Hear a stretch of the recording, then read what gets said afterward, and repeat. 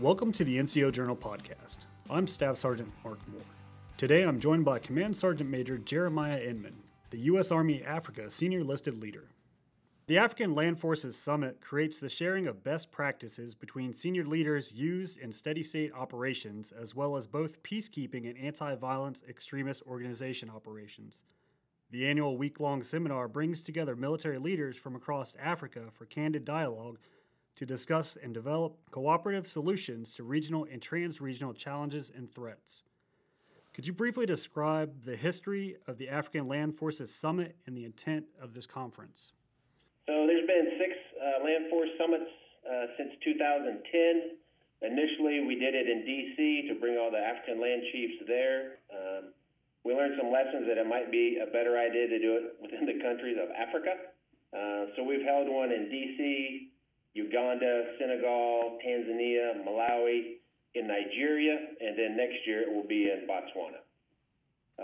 The main purpose is, one, getting the U.S. Army face out there in front of our African partners, building our relationships with each of the countries, but more importantly, getting the African countries talking to each other. You know, part of the African Union is, Africans solving African problems. So we're just trying to help them, facilitate that process. The importance of that dialogue and communication, a lot of that is going to stem on shared educational backgrounds and the knowledge to bring forward the fight in a unified effort across Africa. What role does education play in increasing cooperation between our African partners and U.S. forces? So I think a big part of that, this year was the second year that senior enlisted were invited to the ALFS conference. So last year, 8 attended. This year, we had 15, and that's out of 22 invites. And I think as we continue to develop and grow and place emphasis on education, that we'll get more enlisted input within the ALFS summits, for example. The biggest thing about education, and a point I tried to make at ALFS was you don't want somebody operating on you who hasn't been educated in surgery. The same process applies to professional soldiers. You don't want somebody going out leading troops who is not a leader of character, who doesn't understand, the basic duties and responsibilities of whether they're a logistician or an infantryman. So education it's paramount to any development of any land forces.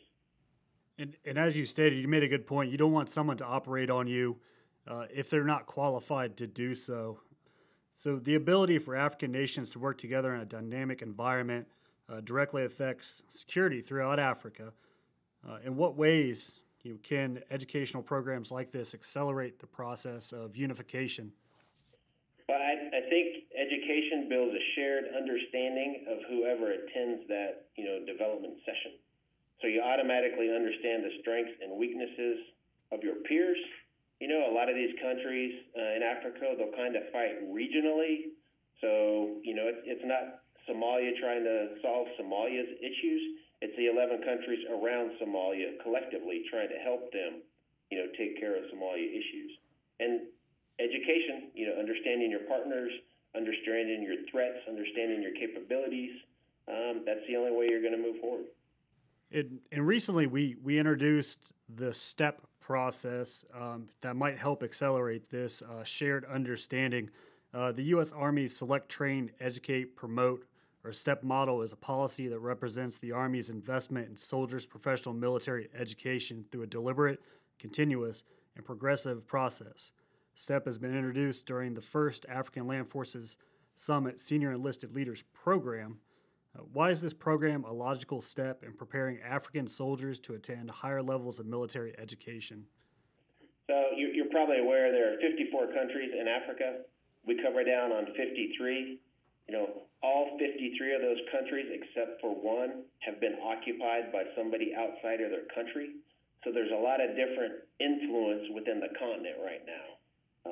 Those that have a francophone base, the highest level of enlisted they'll go is staff sergeant, basically a squad leader.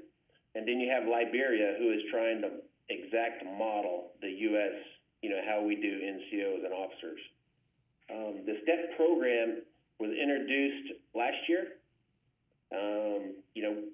We've been trying trying to figure it out for 240 years, so we're still trying to get it right. And STEP is a good tool for us that easily lays out the requirements, from that soldier to become an NCO and continue to develop.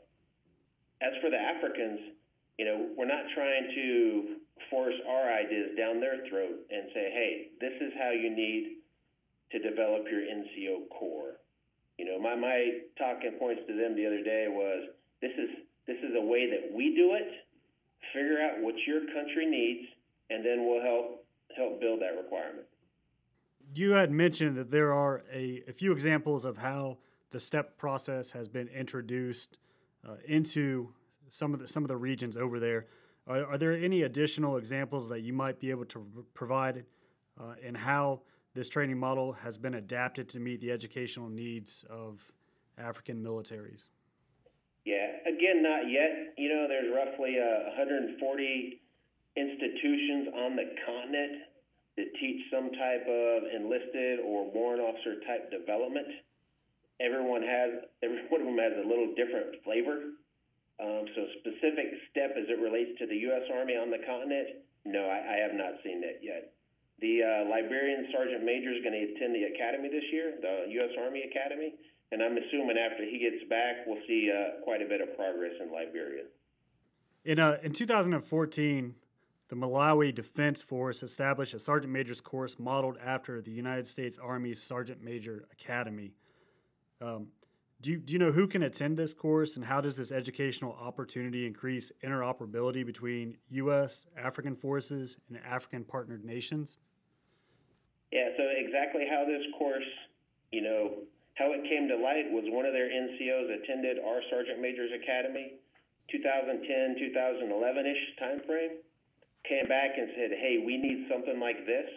So they asked, our Sergeant Major's Academy to come out and help establish that. So basically what happened is you're tracking where they go out to the Sergeant Major's Academy, they go to school for a year, and then they become a teacher for 3 years. So they take folks that go through that model, and they assign them to certain countries. They come down, they help out with POI development and instructor certification. And that's kind of how Malawi Sergeant Major's Academy evolved. Do African soldiers from across the continent attend this one school, or are there other USASMA-like schools across Africa? So right now with Malawi, it's basically the southern portion of Africa has been invited. I think there's 8 or 9, other country students in this class right now, and the very first class even had 6 non-Malawans attend the course. So they are reaching out, and they are allowing their African partners to attend the course. And with the establishment of this based off of our Sergeant Major's Academy here in the United States, there must be some parallels between the two. Do you have any specific examples of what those might be? So, leadership is a key one, just, being leaders of character. We've basically taken basic leaders course to the Sergeant Major's Academy, compressed it into a 16-week schedule that fits the needs of the Malawans, and made it work. So if you could compress the Sergeant Major's Academy into 16 weeks, I think it was pretty awesome. Absolutely. And then what lessons have the U.S. Army learned from this partnership, and have we applied any of these lessons to our educational programs? So lesson learned, I think, would be we have 13 state partnerships within Africa. For example, Botswana is partnered with North Carolina, and North Carolina has the ability to go down there and assist them, I'd say close to immediately, in development of their schools.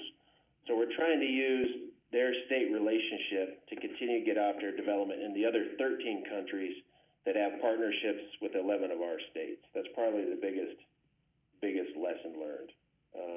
And again, that we use, find out what the country needs, what they want, send some folks down there to do an assessment, link up with the Sergeant Major's Academy, get one of the MPEP Sergeant Majors to go down there, focus on POI development and instructor certification, and then continue to assist until, we and the host country are comfortable and they're self-reliant like Malawi is now. As you stated, we can't say, this is a U.S. solution to an African problem. This is how you should do this. I would imagine the same would apply to the countries in Africa and their educational needs. So are we looking for more of an understanding across the countries in Africa of the educational system as opposed to a baseline education system across all of the countries? So I've been here about 9 months, and I've been asking pretty much the same question with AFRICOM, our hire. And what they're looking at is encouraging a regional type NCO, education system. Kind of like how we have GRTC on one end and NTC on the other end, and heavy units go to one and light units go to the other one. Again, it goes back to, do the countries want it? Can they support it and sustain it? And does it fit that region's needs and development as it pertains to NCOs? Because again, you have one country, Liberia, they have, E1 to Command Sergeant Majors, and then you go to Burkina Faso, and their senior NCO is a Staff Sergeant. So it just kind of depends on how they've grown up and developed over the past hundreds of years. But regional is kind of what we're trying to encourage, because I think that's something that's sustainable. Sure, and almost like an introduction to leadership or something like that, like a basic leaders type thing that's uniformed across the board, and then from there, countries may adapt and grow their leaders how they see fit to meet their specific challenges. Exactly. Because you probably just seen like the Marine Corps they just redone what a squad is. So all forces continue to develop to fit the fight, in society at the time. So, a 9-man squad might not be the best for a Malawian Defense Force, but maybe a 12-man squad. I don't know. So it's just helping them build what they can do to eliminate VOs within their country so they don't make it to America. And looking out to the future, more in the short term, you'll be attending the 2018 AUSA convention. What educational updates can we expect to hear about during the 2018 AUSA convention regarding senior enlisted development on the continent? I guess probably the only thing would be trying to encourage a regional type NCO education across the continent. A lot of folks think they have to send their land forces senior enlisted leader to the U.S. Army Sergeant Major's Academy, but that pretty much blows the enlisted development budget for that country. So if we can get something local, maybe start small and make it a little bit bigger, that would be good. But we're talking probably 5 to 10 years from now. Sergeant Major, thank you for joining us today. Is there anything else that you would like to add that I may have left out or that's specifically important to the education system or what we may see at AUSA? I really don't think so, man. I just think that, during our Revolutionary War, you pretty much had officers and soldiers. And this is my perception, my guess, my born in a trailer education thinking this. But I think one of the reasons we probably established NCOs, junior leaders, was because, the U.S. militia would target British officers at the outset of battle. They were marked by their brass plates on their chest. And without a leader in charge of that formation, it was easy to overwhelm, cause confusion. So I think that's probably part of the undocumented reason why we decided we need an NCO corps, because that platoon leader goes down, that platoon sergeant's the platoon leader, So I think our continued assistance with our African partners so they can solve problems on Africa to prevent them getting to America and for the defense of our homeland, I think it's important that we play a part in this. Absolutely. Thank you so much for joining us. My fellow NCOs, you can join in on the conversation by following us at facebook.com/NCO Journal and on Twitter at NCO Journal. Put your knowledge to print, submit articles, and get published through the NCO Journal. Until next time, I'm Staff Sergeant Mark Moore.